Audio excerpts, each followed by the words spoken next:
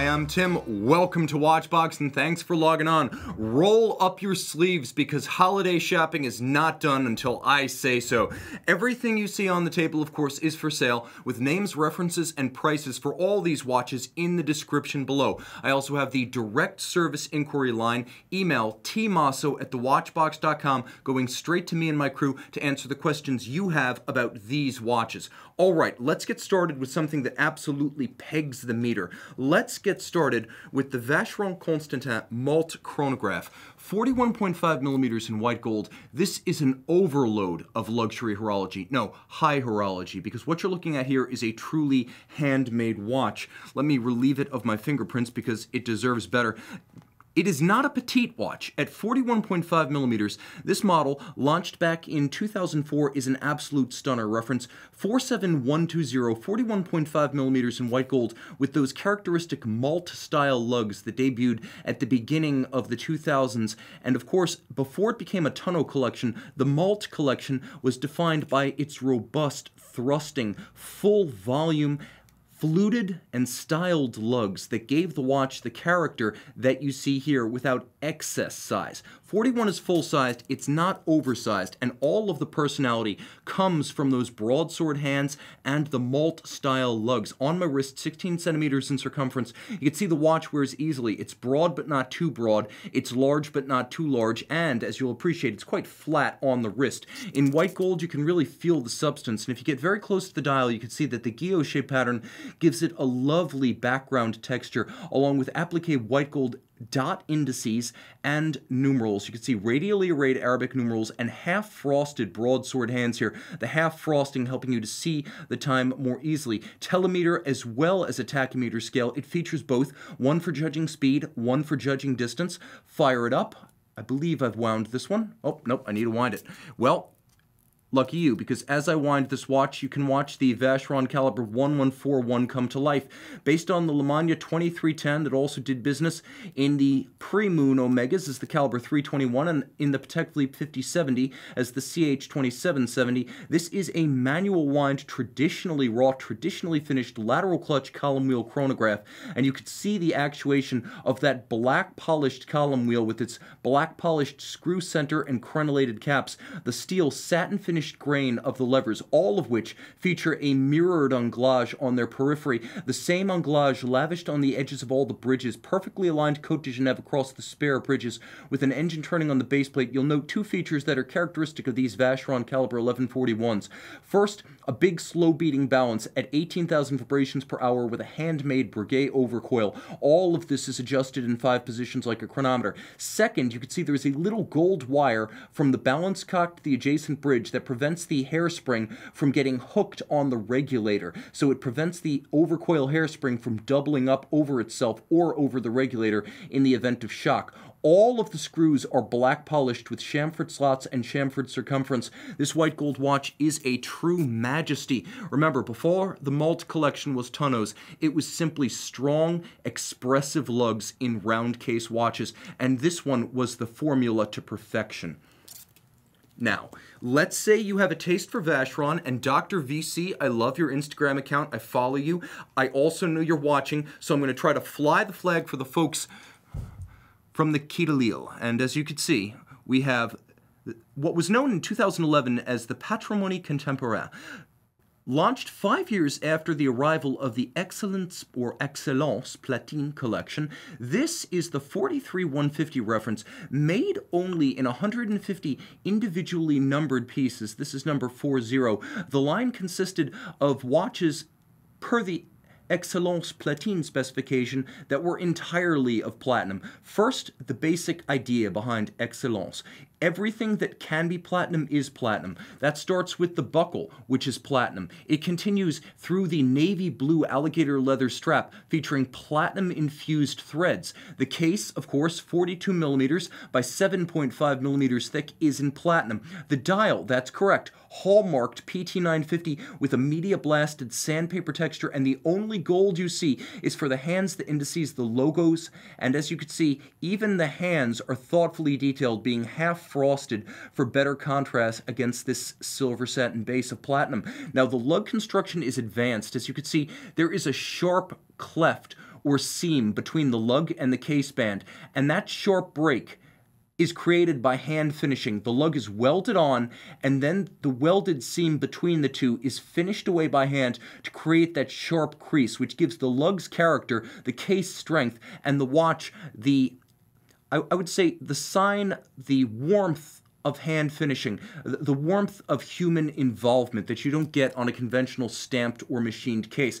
Now, the movement is a legend in its own right. Caliber 1120, designed in 1967 by JLC for Vacheron, Patek, and Audemars Piguet. Only those brands have ever used the movement. JLC never did, and you'll find this movement in the very first Royal Oaks. Heck, you'll still find it in the Royal Oak Jumbo, as well as the reference 3700 Nautilus. Now, you can see here we have a freehand skeletonized rotor with the Vacheron Maltese cross, 21 karat winding mass, the movement only 2.45 millimeters thick. You can see the ring that runs all the way around the movement. That ring right there bears the winding mass, so the rotor itself runs all the way around the movement, almost like a peripheral rotor automatic, so that the winding mechanism can mostly, including the rotor mass itself, be in the same plane as the bridges. That allows the movement to be exceptionally thin, under 2.5 millimeters. You could see the Poisson de Genève or the Geneva hallmark. This is finished to a level that even Audemars Piguet will struggle to match with its 15202 Royal Oak. Now, 40-hour automatic winding power reserve, it beats away at 19,800 vibrations per hour, a sign of the era from which it emerged, the late 1960s, when 19.8 was considered to be a very contemporary beat rate. On my wrist, 16 centimeters in circumference, it's broad at 42 millimeters, but it's only 46.5 millimeters lug to lug, and again 7.5 millimeters thick. A Royal Oak Jumbo is 8.2, 8.3 by my caliper. So this is an extraordinarily special, hand-finished, platinum-infused, and ultra-thin dress reference with an important heritage movement that is still made and decorated by hand. Let's shift gears for a moment and talk about sports watches. Specifically, let's talk about a brand that I love. I know some of you do as well, because frankly, you guys are always asking me for used examples of sports watches by Sinn Spezialeren of Frankfurt, a timepiece that is gorgeous. The 240, now this is the 240 STGZ, 43 millimeters with a lovely media-blasted tonneau case, a timepiece that includes a remarkably wearable profile and a no-nonsense machine aesthetic. Now, the blue of the dial, the blue of the reference ring, and of course the shock of red of the seconds hand makes this watch uniquely warm and appealing for one of Sinn's solidly tool-oriented, sports-oriented, utility-oriented watches. Again, the warmth of that colorful dial gives this a humane feel that not every Sinn has. And just for contrast, you could see my Sinn EasyM 11 adjacent. Now, to quickly note, the watch features a Sinn bracelet, which is not something we commonly see. Almost all Sinn watches come on straps, and when they're included on bracelets, it's generally by request of the original owner, so we're lucky to have this one.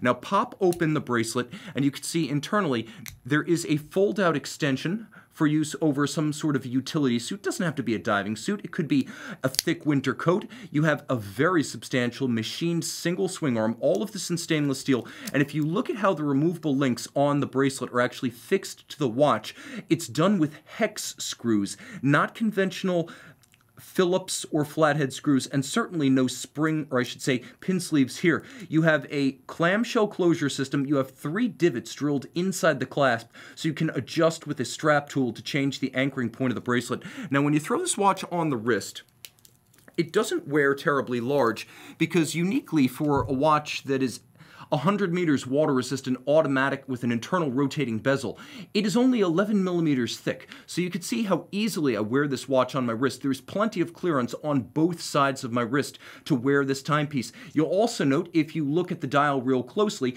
it has a bilingual calendar, as it features 2 languages on the day facet of the date-date complication. And let me demonstrate that to better effect. You could see that the day complication in the date-date features both English and the watch's native German. A timepiece of extraordinary versatility. I truly like this one. This is a timepiece that you can wear anytime, anywhere, with anything because of its thin profile and its easy agreeability with smaller wrists. Now, talking a little bit about another non-Swiss sports watch option, this is a watch that represents the post-2017 iteration of the Grand Seiko Spring Drive Diver. This is actually the SBGA 231. The SBGA 229 is the steel version. This is the titanium version, 44.2 millimeters. It's an easy watch to wear because of the lightness. It features the signature black polished Zaratsu case finish, which is done by hand, holding the surface to be milled directly against a titanium milling wheel, with the result that you wind up with a truly mirrored finish. Now, I can show you black polished components in Swiss watches on the table, but they're tiny and they're inside the movement. To render this level of finish, including creases and curves, as well as a satin contrast on a component the size of a case, is truly extraordinary. Now, you have a bezel of a high grade with an excellent refined micro detent 120 click action. I'm going to hold it up to the mic so you can hear it because this is truly like a Blancpain 50 Fathoms. It's not quite Rolex levels of refinement, but we are getting darn close here. Now, you'll also note that the dial, easy to read in matte black to reduce glare, 200 meters water resistant screw down crown and spring drive. Caliber 9R65, features a automatic winding mechanism, 3-day power reserve, a power reserve indicator, a quick set for the date, stop seconds, and you'll note the extraordinary cathedral-style hour hand and broad arrow minute hand. Unusual choices on a dive watch, but hey, so is the lollipop counterweight, which is loomed, by the way, for the seconds. Now, the dive watch features a remarkably adjustable clasp, and I'll show you why. Internally, there is a mechanism that allows you to change the sizing while it is still on the wrist. You simply lift two tabs. There are two little lips flanking the system, which is both trigger release and clamshell locked, so you're definitely sure tight, but there is the ability, as you would find with a Rolex Deep Sea, to adjust the length of the extension on the wrist. And because there are many individual stations, you can also use this for fine sizing. It's not just an all or nothing fold-out dive extension. It is very versatile, very user-friendly, and again, because this system is locked with both triggers and with a clamshell, you know it's staying on the wrist. Throw it on the wrist, it's easy to wear. Even on my 16-centimeter circumference wrist, you can see that the case profile is almost like a tonneau with an arc from side to side. Look how curved it is. The lugs arc down and around your wrist, so I can recommend this one, though 44 plus, for a wrist as small as 14.5 centimeters circumference. A lot of that comes down to the titanium composition of the case and the watch. By the way, the lume on that one is absolutely spectacular. Lumabrite by Grand Seiko, like their shock protection, like their sapphires, like the oils they use, everything is manufactured fully vertically integrated. Now, we're going to go high horology, but stick with sports watches here, and we're going to talk about a watch that's out of production and dearly missed. Folks still covet the new for 2006 Patek Philippe 5980 Nautilus Chronograph. Now, the Nautilus Chronograph looks like a Nautilus, and that is a grand compliment because it incorporates a register for chronograph minutes, as well as chronograph hours, as well as chronograph pushers, without spoiling the basic 1976 Gerald Genta design. At 12.5 millimeters thick, it's not even a thick watch, and despite the through fittings for both the date change, a legacy of the 5960 that shares this movement, as well as the chronograph pushers, it's still 120 meters water resistant. Now, when you throw this one on the wrist, and by the way, I should mention, this example is one of the pre-2012 examples.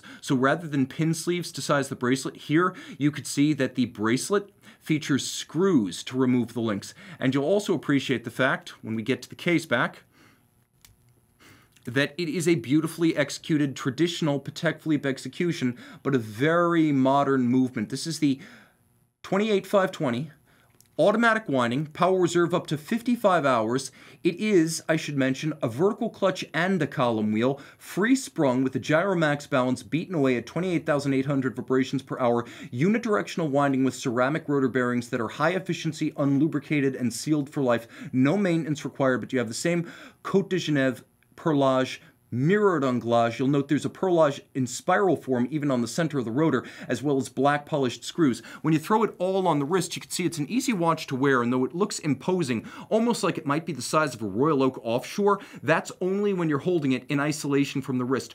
On the wrist, you can see it really doesn't wear that differently from a Nautilus 5726 annual calendar. A bit thicker, of course, than a 5711, but not necessarily broader across the wrist, and it has a more substantial bracelet than a 5711, with sporting use in mind. Now, I mentioned that this is a flyback chronograph, a feature that Patek didn't really advertise, and you could see that indeed I can fly back and restart by pushing the reset trigger. That resets the coaxial minutes and hours. It also allows you to time 2 events in rapid succession because you reset, you restart with a single push of a single trigger. It's also useful if you want to have center seconds, because this watch does not feature a constant second subdial, but because of the vertical clutch of the chronograph, you can simply leave the chronograph engaged and have seconds, minutes, and hours on the same dial. Plus, even though it doesn't feature hacking, if you set the watch precisely and then zero out that hand, it effectively does synchronize to a reference time. A lovely blue gradient dial that fades from a silver blue at the center to navy blue metallic at the edge with all white gold baton hands as well as indices applique.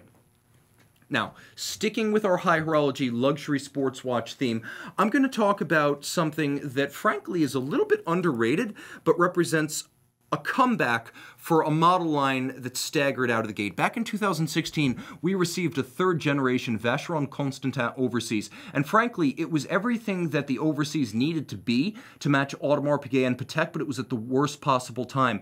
Vacheron Overseas typically sold in the high teens to low 20s retail, with discounts which were common in the 2nd generation. Most people were used to getting their Overseas in the teens, mid to high teens. So when these watches arrived with prices in the low to high 20s, people balked. It was a recession for the watch industry, 2015 to 2017, and this watch arrived in the middle of it at a price people were not used to paying for an Overseas. Now, the fun thing here is that Vacheron really did invest in new features, including a quick release system that allows you to rapidly swap straps and bracelets, and significantly, you get 2 extra straps, 1 leather, 1 rubber, with this watch, both black to match the dial. The black lacquered dial was new, an inverse panda, new for 2018, and a lot of folks are saying that this is the version of the chrono that really got the Overseas Generation 3 going. 42.5 millimeters in stainless steel. The watch included a lot of firsts, and in addition to that wonderful quick release system, you could see that the bracelet features all removable links. Every single link is removable on both sides of the bracelet for fine tuning, and we'll pop open the clasp. You can see in each side of the clasp there is a micro adjustment, so you can pull it out approximately 1.5 millimeters, 1 to 1.5 millimeters on each size. So not only can you remove every link, but you can also size with that built-in micro adjustment. I mentioned this was a watch that reflected significant investment and firsts,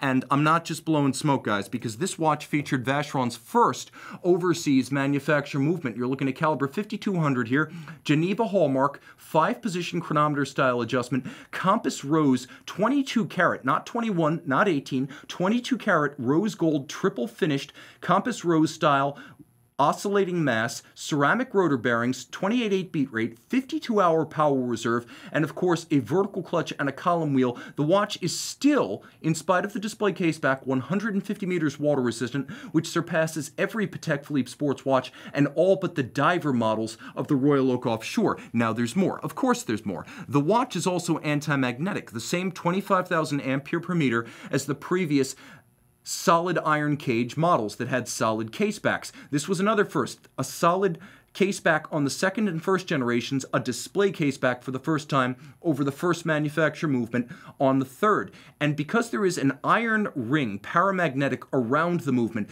that actually channels magnetic field lines around the vulnerable hairspring. So you can have a display case back without being any more vulnerable to magnets. This is a superior product, and it is finally getting the recognition, both new and pre-owned, that it deserved out of the gate.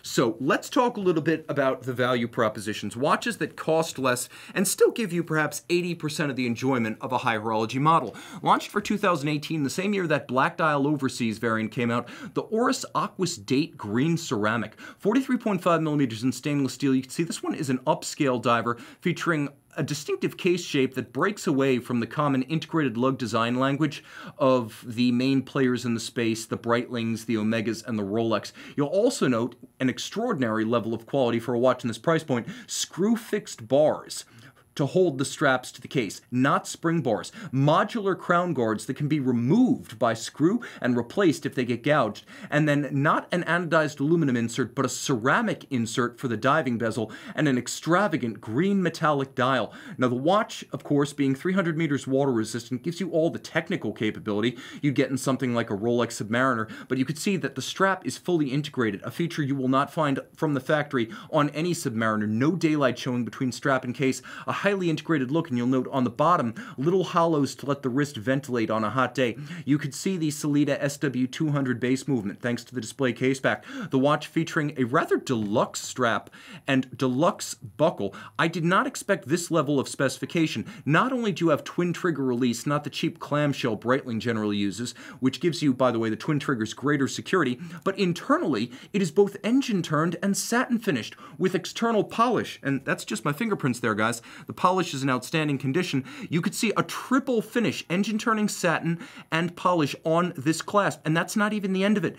There is a push button adjustment mechanism that is built in that allows you to slide and adjust the sizing all the way if you wish for a dive suit, or incrementally to find the perfect fit on your wrist. That is not expected in a watch at this price point. Now, though it is a large watch at 43.5, it does not wear that way thanks to the short cropped and tightly downturned lugs, as well as the supple, flexible, and I must say deliciously vanilla scented vulcanized rubber strap. You can see how easily it sits on a 16 centimeter circumference wrist. I adore this piece. After Omega's 25th anniversary Seamaster last year, I have to say that might have been the best debut in the sports watch category of the year. That said, we've got a lot of propositions in the value segment, one of which is from Omega's own flagship dive line. Excluding the Pro Profs, which are better described as professional equipment, this is a luxury timepiece that is beautiful, enduring, sophisticated in its technology, monotone in its aesthetic, and wearable in its 39.5mm size. This is the full black ceramic that is case, dial, and bezel insert, full black ceramic, Seamaster Professional Planet Ocean. Now let's listen to the bezels of the last two divers I've discussed. Let's start with the Oris. It's surprisingly refined. One of the best I've experienced, sharp, vocal, and yet precise. And now the Planet Ocean. The Planet Ocean's a little bit grittier than the Oris. It has a different feel. It also has a different knurling, which is much sharper, and I have to say the Planet Ocean's easier to grip. Now, you don't give up anything. 600 meters water resistant? Of course. Helium escape valve. You better believe it, with a lovely metallic and ceramic black contrast. That's one of the highlights of this watch, the contrast between the metal elements and the ceramic. You'll also note that Omega finishes ceramic the same way they do metal, with satin finish on the case flank and polish on the bevels, and that's achieved using diamond-tipped milling tools. You can see that metal crown. The dial, you'll note very closely below the cannon pinion, zirconium oxide, so it too is made of ceramic, which gives you the enduring qualities of enamel without the vulnerabilities of enamel or the expense of enamel. You get all applique, tri-Arabic numerals and indices, monotone black date disc, turn it all over, 55-hour power reserve, chronometer certified caliber 8800. Now, it is a master chronometer, which means this is a Métas caliber, which means it is tested in 5 positions, not the chronometer, or I should say 6 positions, not the chronometer 5, and as a fully cased up finished watch, not the COSC's bare movement. Also, it's tested for winding efficiency, power reserve, water resistance, and anti-magnetism. A coaxial chronometer using the Métas standard created by Omega and the Swiss Federal Institute of Metrology. This is easily the most desirable and wearable Planet Ocean to me, as at 39.5mm, you're in direct competition with conventional Rolex sizes, as well as Omega's own 42mm diver 300-meter. But because of the ceramic, which is nearly indelible, these watches will not scratch, scuff, degrade in the way that metal watches will. They wind up looking as clean, as straight, and as sharp 20, 30 years later. If you're not the type of person to shatter sapphire crystals, you're not going to chip or fracture a ceramic case. A watch I adore, and I should mention Omega going the extra mile, whereas most ceramic watches, Hublot, will feature some sort of PVD, titanium, or steel buckle. Omega gives you a full ceramic buckle cap. So while the interior is composed of titanium, the buckle that will go desk diving and scratch on surfaces under your wrist, that right there is indelible ceramic. Nicely done, Omega. Now let's turn back the clock, or I should say the watch, to the 1990s, the mid-1990s, and let's talk a little bit about this mid-90s 3590 Speedmaster Professional. Roughly 1992, 3, or 4, this model you have right here. 42mm Moonwatch. You could see that it is a tritium dial. Omega switched over in 1997, so this is not Fotina. This is the real thing. 42mm, a 861 yellow gilt-coated version, 17 jewels, of the caliber 861. This was a transitional version of the 861 between the rose gold coating, the copper-colored coating, and the 1997 to present rhodium plating. This one was gold or gilted. Now you can see that it features the same Hesalite thermoplastic because you get that wild off-axis distortion, and you can even see that there is a little Omega, I don't know how well you can see it on camera, but there's a little Omega logo on the underside of the plexiglass, and that tells you it is an Omega factory plexiglass. You've got your base 500 tachymeter for gauging the speed of things moving very quickly, and inside the case, 48-hour power reserve, La Manna-based Moonwatch caliber 861. This Moonwatch is in outstanding condition. It has the look, the stance, the feel, the persona of a 145022, but decades newer, so the condition both of watch and of bezel is far superior.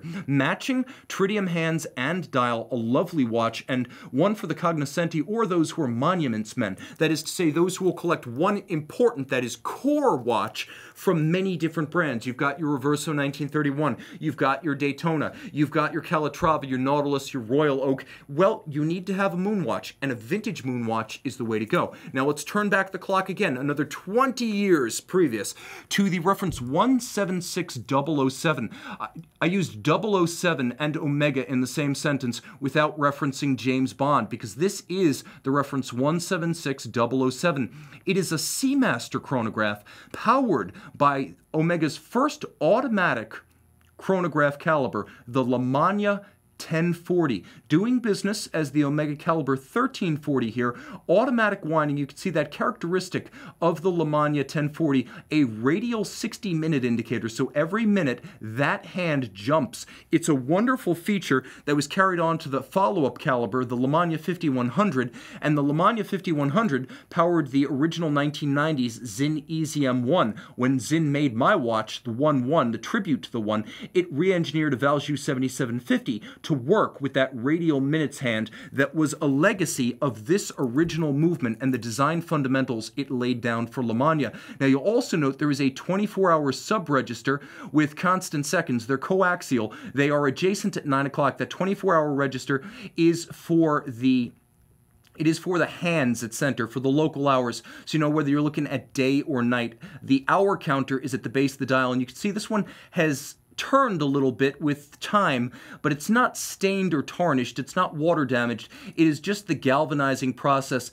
altering over time with exposure to the elements. It's in very good condition, but it's like a tropical dial. The coloration is a sign of its age and a hallmark of a survivor. Plexiglass crystal, the watch is only about 38.9 millimeters wide by about 43.5 millimeters lug to lug, and you can see that plexiglass, tall, crowned, and in remarkably good shape. Now throw it on the wrist. This is a watch that's very important. It was made from about 1972 to 1976, or at least that's when it was cataloged.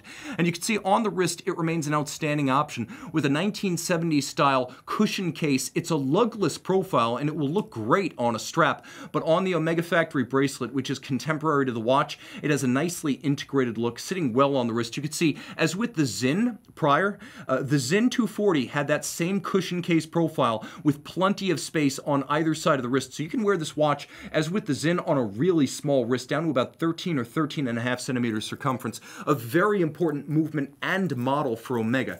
Now, let's go back into the realm of high horology and talk about something that is, frankly, not mentioned often enough. You would think a Patek Philippe World Time would get a lot of play, but for some reason, the 2016 to present Patek Philippe 5930G just doesn't get a lot of discussion, with an extraordinary ricochet-like black guilloche center dial, galvanized blue, a world time complication that runs the periphery of its dial. And as you can see, the Louis Cotier designed 24-hour adjacent city system, but also with Louis Cotier's second major innovation developed with Patek in the 50s, the stepper system that allows you to change your reference city. You can see, let's say I am in Mexico DF, I'm in Mexico City right now, and you can see that, well, it is approximately 7:36 or so. Well, let's say I'm going to jump to London. Now the watch has done all of the math for me. And you can see that the city chaptering can be manipulated separately by using that pusher. And then you can set the time with the crown, which advances the counter-rotating 24-hour reference ring for city time. And you'll appreciate that the system gives you distinction between day and night. Now, turn it all over. You can see that the lugs are remarkably strong for Patek.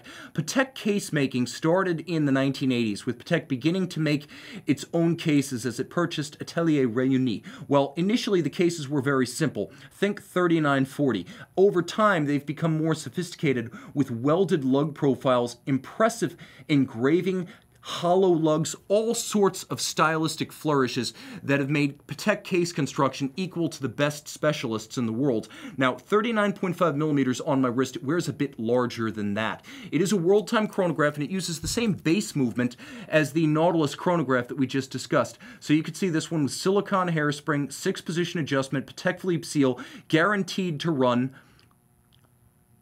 no worse than -3 + 2 seconds per day. I should probably wind this one up.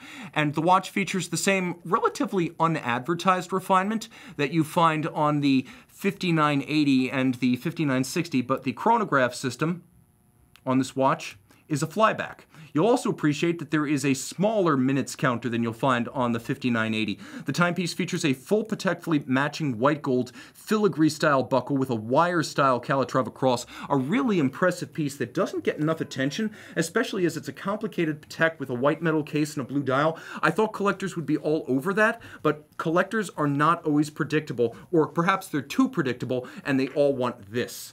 Okay, now talking about a brand that's hardly ever mentioned on the show, Maurice Lacroix, Canton of Jura, the village of Sennelegier, a timepiece based on a name that was drawn from a hat, effectively, in the 1970s, when a company called Desco von Schultheiss decided to create a watch brand. Maurice Lacroix was a middle manager with the company. This is the 43mm rose gold and stainless steel Maurice Lacroix Masterpiece Calendrier Retrograde. So you have a retrograde calendar, you have a power reserve, 42 hours, and of course you have that lovely stepped and fluted bezel with a handsome set of matching fluted lugs and a gorgeous high-grade 6498 caliber on the back. Note the double spiral graining of the ratchet wheel. The detailing here is thoughtful and extensive.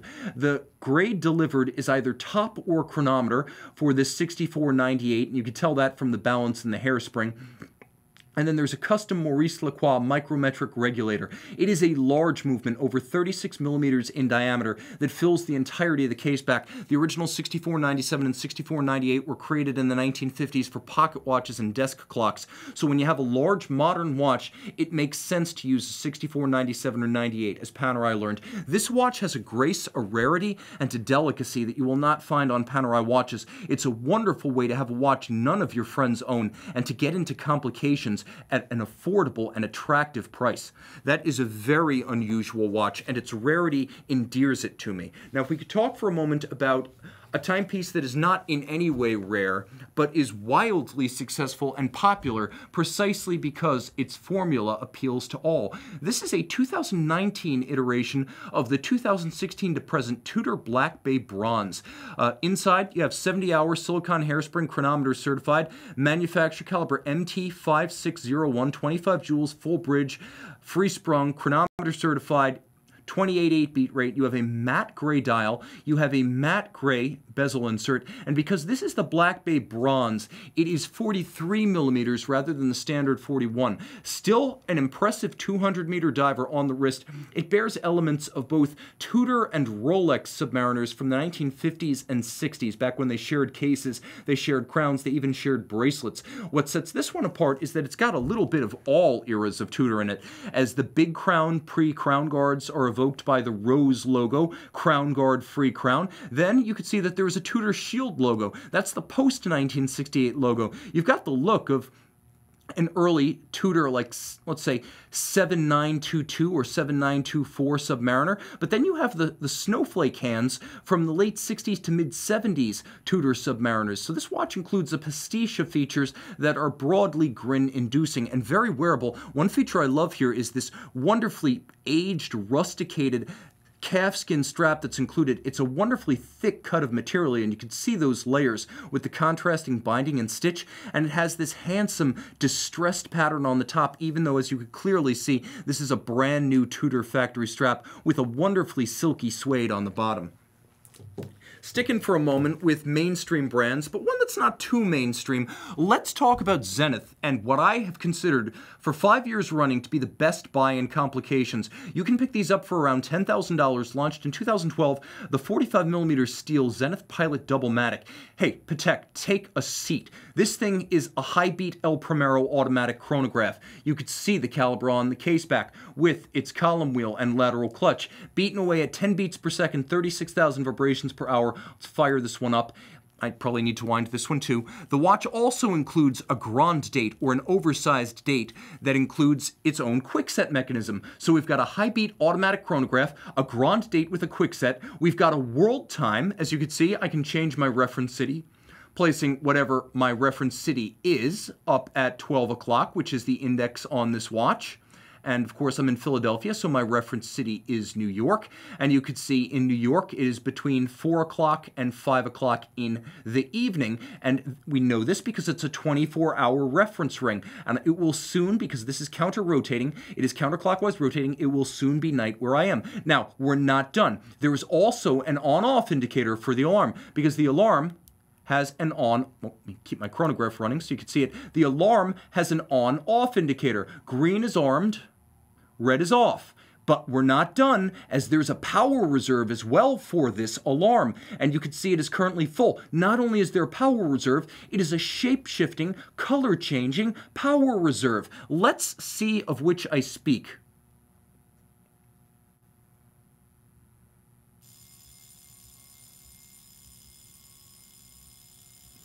Smaller green, bigger red, orbital, transforming against the mic, deactivated. All of that in one watch. Does it get better? It does. The numerals are solid cut blocks of superluminova, so the lume shot is volcanic. Throw it on the wrist, full deployant clasp, contrasting stitch, alligator, not calfskin strap. And you can see, even though it's a 45, I'm wearing it easily. I would gladly own this watch. I love Zenith, the El Primero. I love the model. I'm not a pilot, but then again, this one's just as apt for armchair aviators. An absolutely monstrous complication. That's the only word I can use. One of the best values, rarest modern complications from Zenith, most impressive watches from the Jean-Frédéric Dufour era, a short golden age of Zenith early in this decade. And if you want the best watch from that era, that's probably it.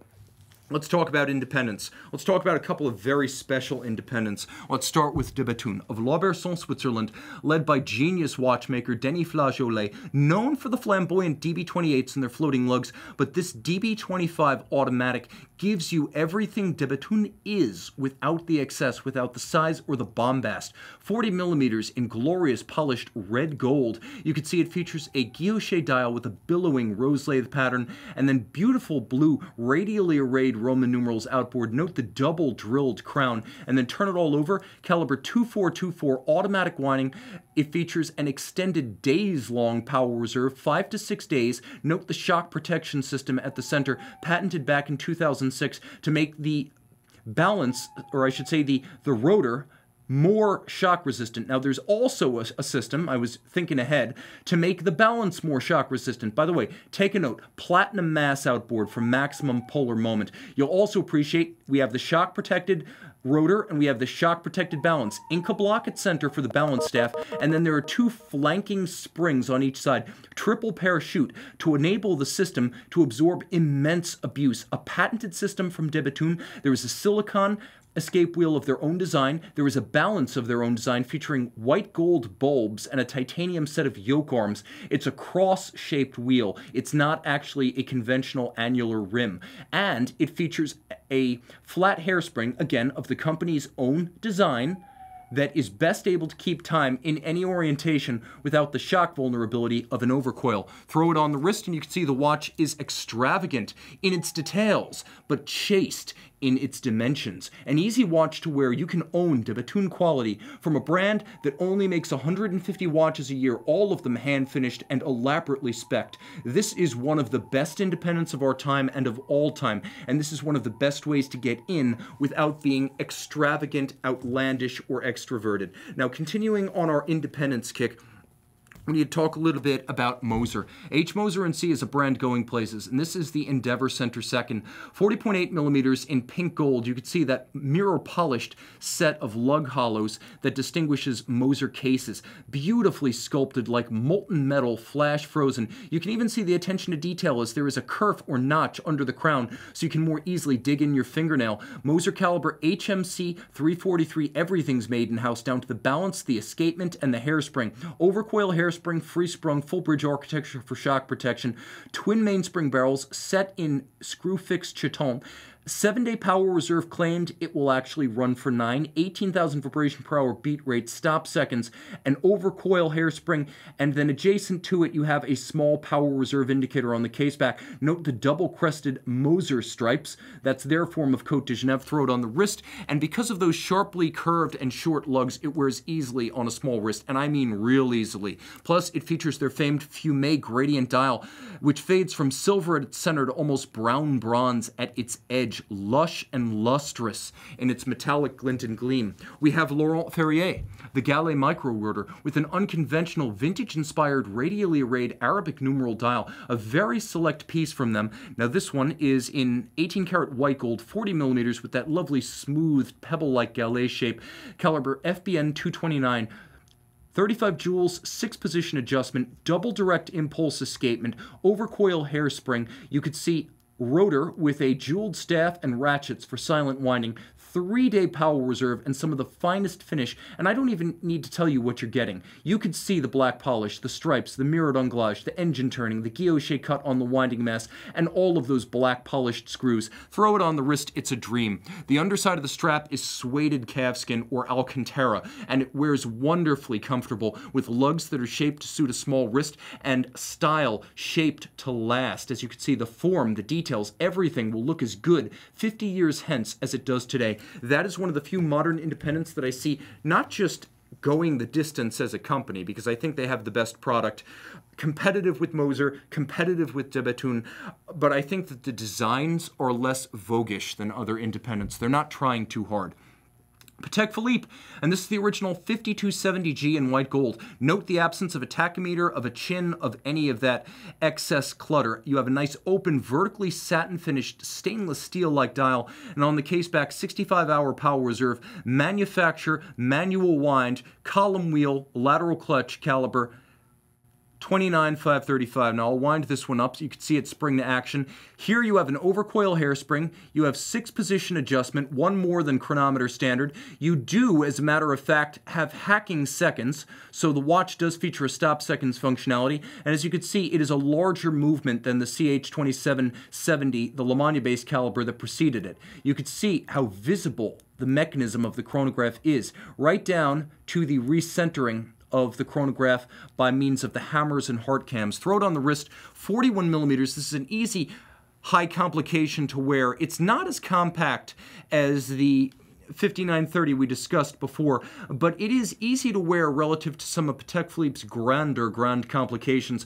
If a 6300 Grand Master chime is just too, shall we say, oh, I don't know, Jay-Z for your taste, I think he's wearing one these days, then this is going to be the watch you want. The cleanest and original version of the 5270 Perpetual calendar chronograph. Jumping along, we have one hell of a finisher on the table tonight, so consider that the watches I'm about to show you merely set up today's finisher, starting with two-tone. Classical two-tone yellow gold and stainless steel Rolex. The annual calendar GMT 3-day power reserve chronometer certified 100-meter water resistant 42mm Rolex Sky Dweller. Now you can see here we have a lovely champagne gold sunburst dial and a matching gold metallic 24-hour second reference at center. A lot of times when this is white, it winds up looking a little bit too much like a clash with the dial base. Instead, gold to match, this is more nicely integrated. So you have that 24-hour second time zone, you have the date, and then you have a little red square that jumps around the dial, 12 hours, 12 months. So you have the date and you have the month, and that's how the annual calendar displays the calendar. That's how it displays the date and the month. And it need be adjusted only once a year, the jump from February to March. Now, that's impressive, and we're going to throw it on the wrist real quick to show you how 42mm Sky Dwellers wear. And the first thing I can tell you is that it wears like a giant Datejust. If you know the shape of a Datejust and the contours of its case, that's exactly how this wears. You could see, and that's a great angle, an easy watch to wear in spite of its 42mm size. It wears nothing like the 42mm Explorer 2. A nice curved set of lugs, a very short extended end link to the bracelet, and I normally measure end link to end link. Here, effectively, the lug-to-lug dimension of approximately 50mm is the span across the wrist. So an easy one to wear, and in the 13mm range, it's thinner than you think. Now, previewed in 2007, but launched in 2008, the Glashütte Original Senator Retrograde, a timepiece that, as you could see, represents not just a split-second chronograph. That's all well and good. Everyone loves a split, especially when it's as colorful as this set of red and blue hands. But it is also a flyback chronograph. It is both a retrograde and a flyback. Awesome stuff. Split seconds capability and a caliber 9901 movement that allows you to revel in the complexity of the watch. Finished as well as anything from a Longo Unzona, the 47-jewel manual wind movement features blued screws, black polished screws, satin finished steel chronograph levers. It features a column wheel. Heck, it features two column wheels. 1 and 2, both black polished, engine turning across the base plate, freehand engraving on the half bridge, underneath a black polished swan's neck fine adjustment mechanism.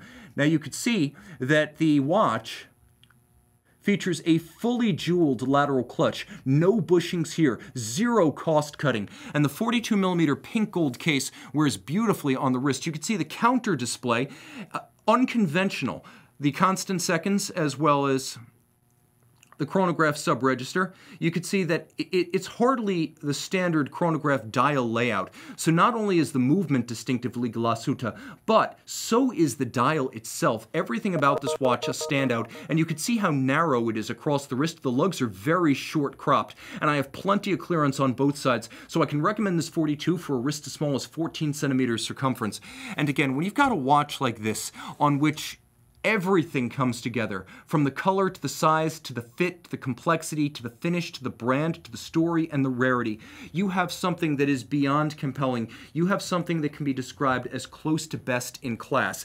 But the most special watch on the table today comes from Ulysse Nardin. Now, if I were to cover up the brand, would you know this is from the folks who spent 2 decades pandering to Russian new money? But sure enough, Ulysse Nardin, Grand Faux minute repeater, 38.5mm, Grand Faux enamel dial from Donze Cadran, fired up to 20 times at 800 degrees centigrade. You could see the radially arrayed stylized Roman numerals with a watchmaker's 4 and yellow gold, or I should say pink gold leaf hands to match the pink gold case, and an extravagantly finished manual wind 18,000 vibration per hour 48-hour power reserve minute repeater caliber. If this were made in Geneva, it could be Geneva hallmark. It's that good. And now let's hear what it has to say. The last word on the show belongs to the watch.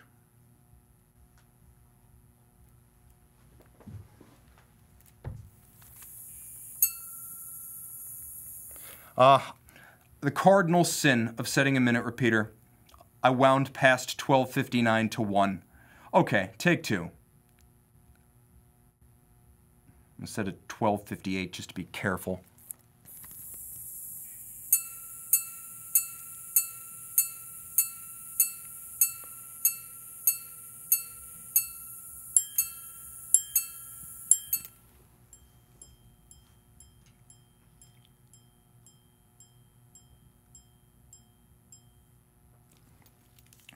Throw it on the wrist. 38.5 millimeters. A perfect watch. Guys, tmosso at thewatchbox.com is your direct purchase inquiry line for anything you see here on the show. Thanks to you, thanks to my crew. Have a dynamite final shopping weekend before the holidays. Stay safe. Time out, Tim out, and thank you for logging on.